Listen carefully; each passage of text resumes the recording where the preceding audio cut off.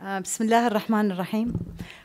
Excellencies, ladies and gentlemen, it gives me a great pleasure. I didn't realize that was the first lecture of the series, to be here today, and I'm extremely delighted with the presence of all of you, and my sincere thanks to Your Excellency for supporting the Institute itself and the community through these lectures.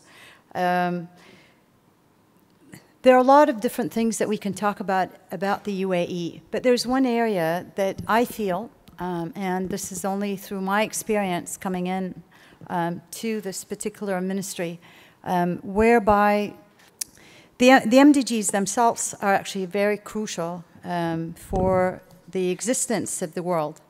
And so the idea of, or the concept of this lecture today is not to talk about the MDGs and the commitment of UAE to itself to actually deliver or to commit itself of milestones through the MDGs, because UAE is actually one of the most advanced countries when it comes to commitment for itself, for the MDGs, and we'll talk about what the MDGs are. However, the interest is really more related or relevant to the role and responsibility of the United Arab Emirates toward its partners and other countries of the world. And what better way of delivering their foreign aid and their policies but through this particular mandate or approach that's been coming out of the United Nations with consensus from all countries throughout the world about this. So why would I talk about the MDGs? We are responsible as a ministry to look at our foreign policy and what it means of criteria and priorities of foreign aid toward other countries from the UAE perspective. In this growth figures, greater access to knowledge, better nutrition and health services, more secure livelihood, security against crime and physical violence. And you can read the rest. This is pretty much the beginning of the MDGs. It is Mahbub al-Haq, who was the founder of the Human Development Report. It's interesting to see that there are two men actually has been instrumental in the MDGs. Dr. Mahbub al-Haq is someone who looked at the human development in his principle is a simple premise that people are the real wealth of nation. We always consider measuring countries by their wealth, by the growth of economies, but the real is to goods and services. But besides that, it also looks at expanding people's power to select leaders, influence public decisions, and share knowledge. So the core of this is the human life. All of us work toward this particular goal, and the Human Development Report actually ranks countries based on how much commitment they have to this. So my talk today is really about what the United Arab Emirates had done for other countries in helping out achieve their MDGs and improving their well-being. How is it measured? There are basically a Human Development Index that was established in 1990 by Mahbub al-Haq, the Pakistani economist, and the Indian economist Amartya Sen. And that was the first Human Development Index. And this is a composite of statistics of life expectancy, education, income indices used to rank the countries in 4 tiers. What I'd like to talk about next is the actual Millennium Development Goal, what they are. They are a set of strategic tasks to rid the world, provide concrete examples of how to scale up the success and accomplish the 8 Millennium Development Goals by 2015. But what's more interesting is what is beyond 2015. So the Millennium Development Goal MDGs are to eradicate extreme poverty and hunger, to achieve universal primary education. So poverty and education, or what we call as the lowest level of Maslow's law. These are human needs that require a lot of attention. Promote gender equality, empower women, reduce child mortality, improve maternal health, combat HIV, AIDS, malaria, and any other disease, like today we're talking about Ebola, to ensure environmental sustainability and develop a global partnership development. Within these, the UAE has committed in helping other countries to achieve this through the delivery of foreign aid. The delivery of this the aid in the form, the UAE delivers foreign aid in the form of humanitarian development assistance. If I record our reporting in 2012, and I'll go through the number of then Masdar itself and the Institute, I've seen through extremely very important projects that's been actually stemmed with the leadership of His Excellency Sultan Jaber, delivering development projects related to access to energy. No one can do anything. You cannot have supply of food or water, good water, or develop any projects or any type of infrastructure if you don't have access to energy. And a lot of these countries, poor countries, sometimes access to energy is the biggest challenging area. And Masdar had delivered primarily to particular islands in wind turbine as humanitarian aid. We've done a joint education program in Mrejib camp. We've done with the Norwegian rescue entity as well, with projects in vocational training for refugees, Syrian refugees as well.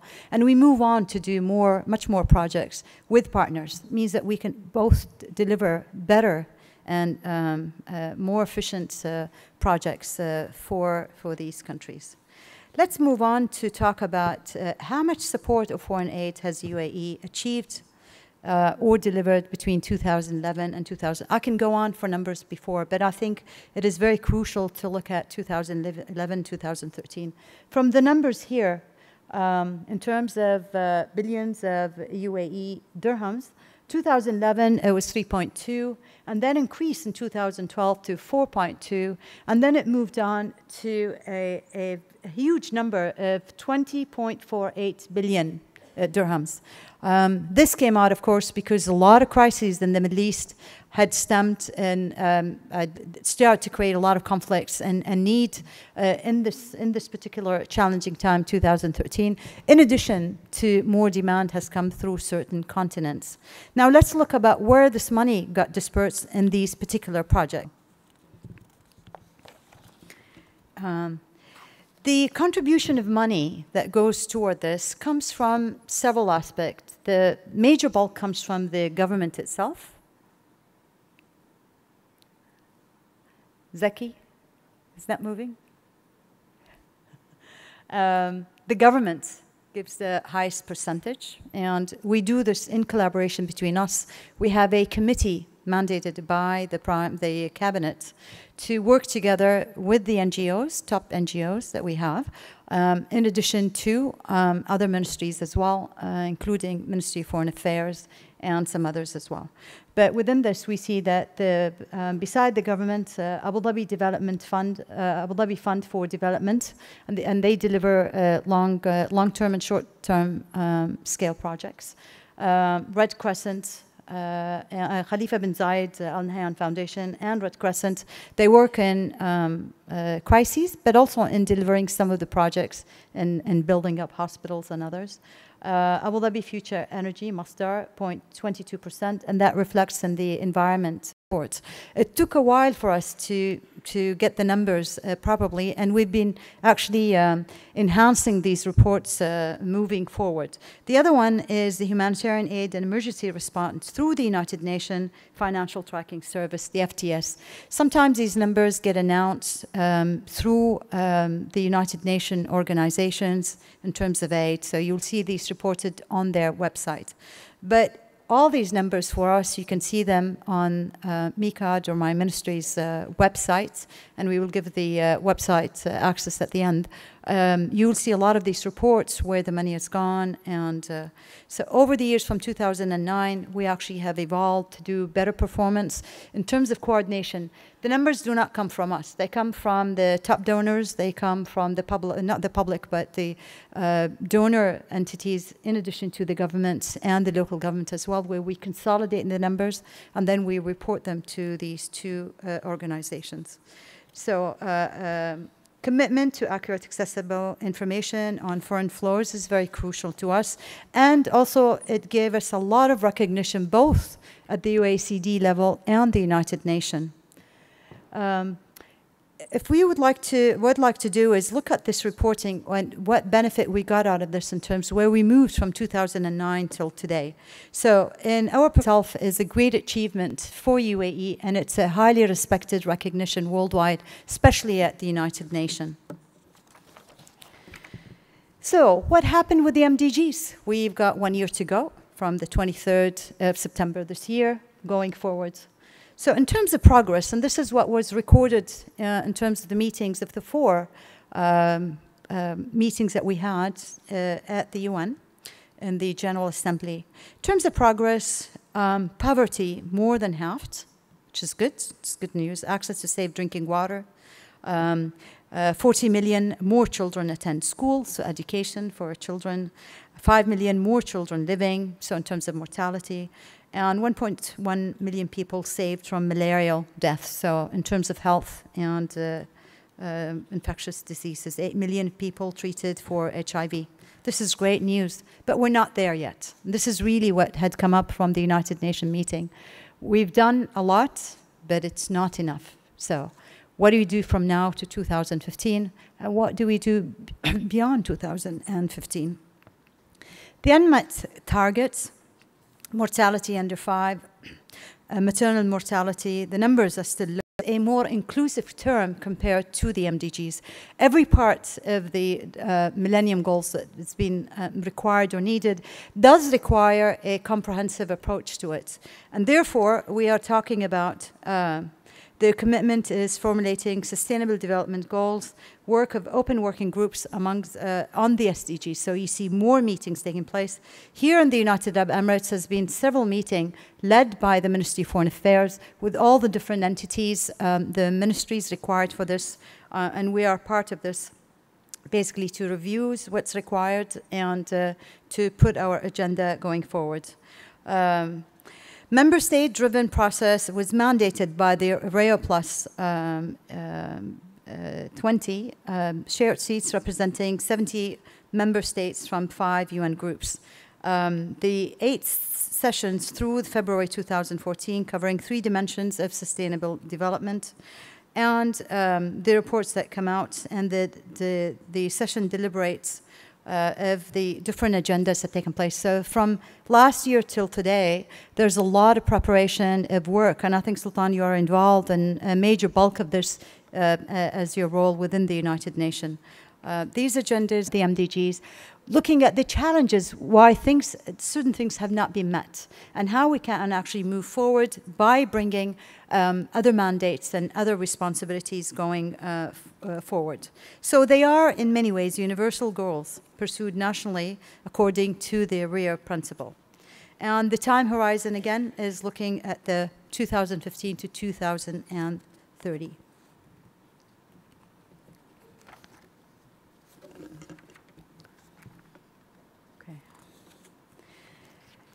So the goals on the SDGs development goals, they are concrete, simple form of post-2015 development agenda, so building on the MDGs, concentrate and galvanize action, provide for new commitment periods, coming decades, new global partnership, voluntary commitment and innovative finance, broader people and planet goals, bolder targets, more national differentiation, and the SDGs draw on input. So all of us are mandated as countries, civil society and other partners to deliver, to really put a better agenda with clarity and partnership going forward. With this, I will conclude my talk about the MDGs. And many congratulations to the UAE on the extraordinary way in which they have so swiftly grown a major international development program. The UK is very happy to be working with the UAE in a number of places, including Jordan, which you mentioned. And we ourselves, of course, are also very proud of the fact that we have stuck by our commitment to the 0.7% of GNI target and have met it. You talked about the post-2015 agenda and the Sustainable Development Goals, and I saw that process beginning in New York in my last job, and I must say it's a very impressive process of consultation among all member states, but also very challenging precisely because it is so broad. And the effectiveness of our projects.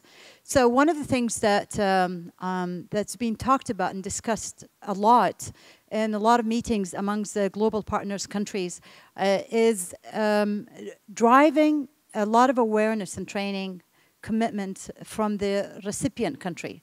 It is very important if you are there, even as any person, if you're there to deliver any projects, you want to see that projects through, you want to see delivery, you want to see impact on people, otherwise it'd be very difficult and challenging.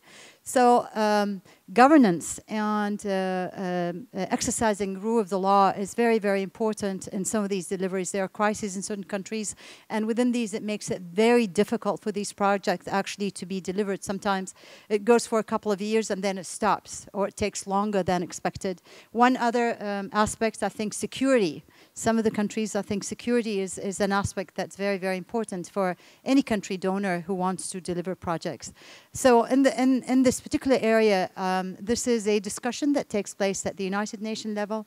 It takes place at any partners, global partners, who would meet on a reconstruction of particular countries.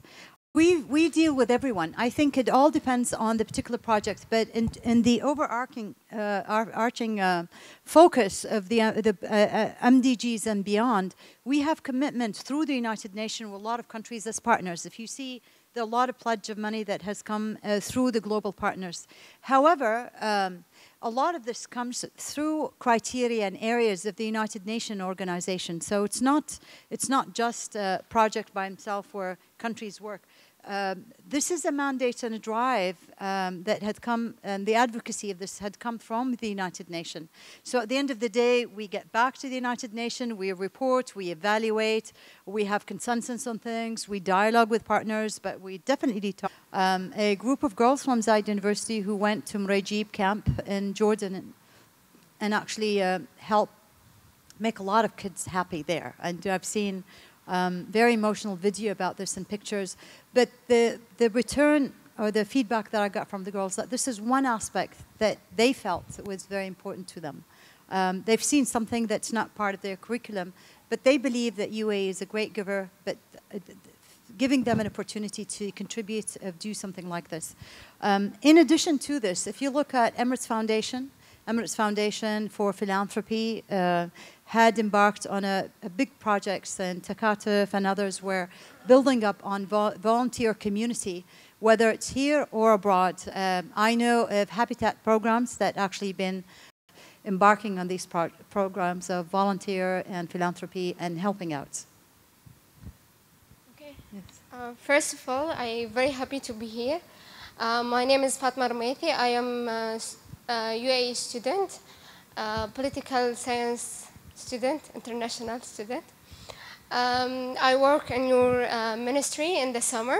I learn more about the donor, aid donor. I make research. I learn actually more information about that, and I connect with this donor to be volunteer in the next summer. So I want to be with me to go and learn more about it. Well, let's get more girls to come and take an... To recovery and development continuum. If you could give us some thoughts on this, Excellency. Sure. It may appear to a lot of people sometimes that there are two different departments with a thick wall, like China wall, and it isn't.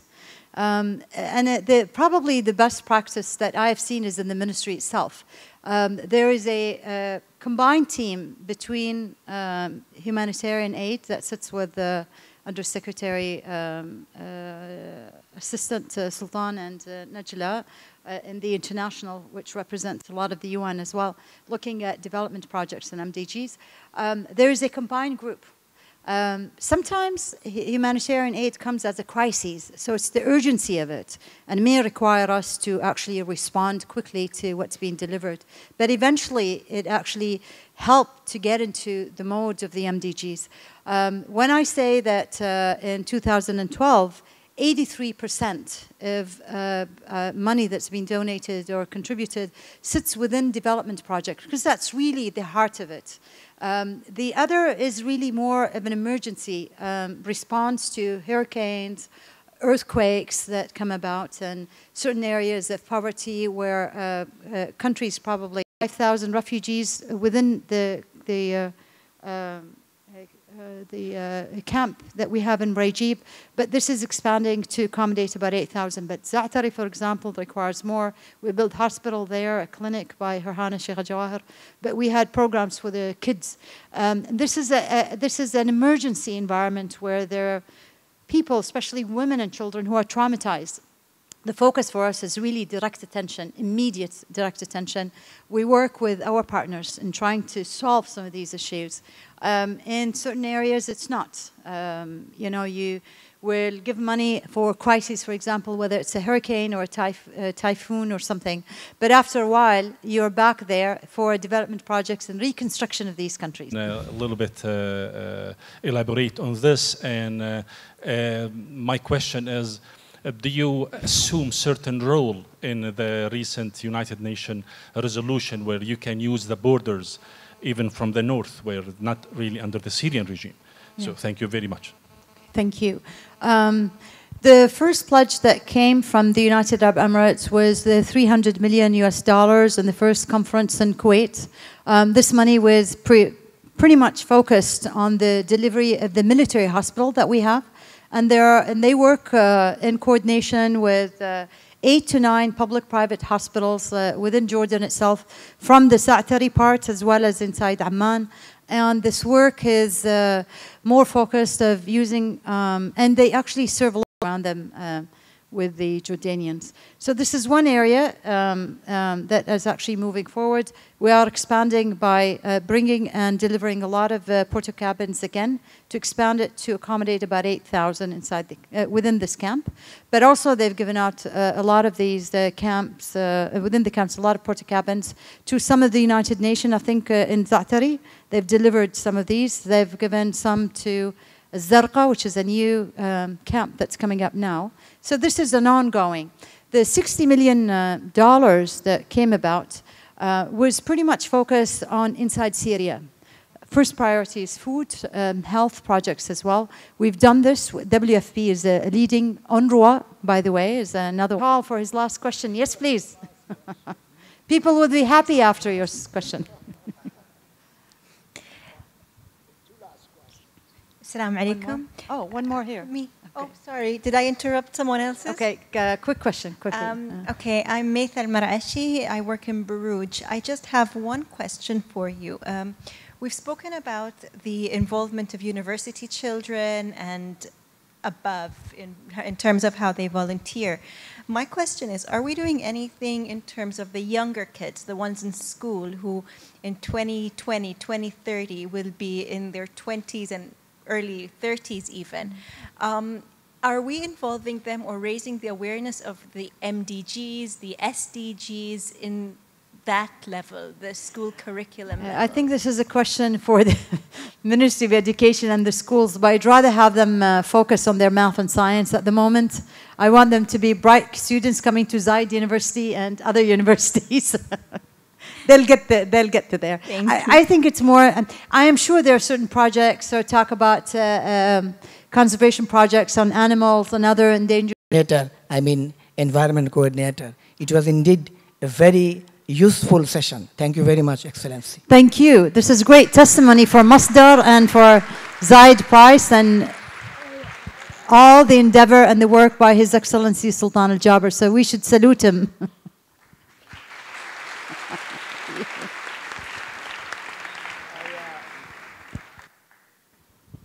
I have to finish by saying that before Her Excellency's speech, I had a brief discussion with her, and I mentioned that we do have Engineers Without Borders in Masdar Institute.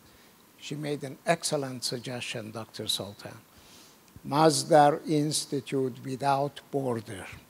So, so we really are going to follow your advice, and let me thank you wholeheartedly. Let me thank you wholeheartedly.